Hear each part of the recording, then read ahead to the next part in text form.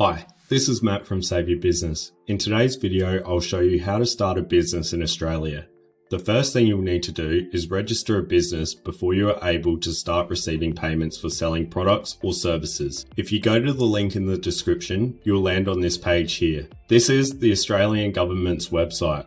As far as I know, this is the cheapest place to register your business. There are other businesses out there that can set up a business for you, but they will often charge a fee for their service on top of the government fees. Once you have landed on this page, click on this button here, tick the box and go next. And in this section, you can decide if you want to set up your business as a sole trader, a company, partnership, trust or other organization, or superannuation entity. If you are unsure which structure to use for your business, then consult an accountant to help you out. I set mine up as a proprietary limited company because that's just what works best for my personal situation.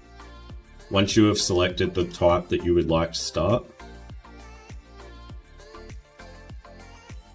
you can then follow the prompts from there. I'm not going to go through the whole process in this video because it's mostly just filling in your personal information and selecting an available business name.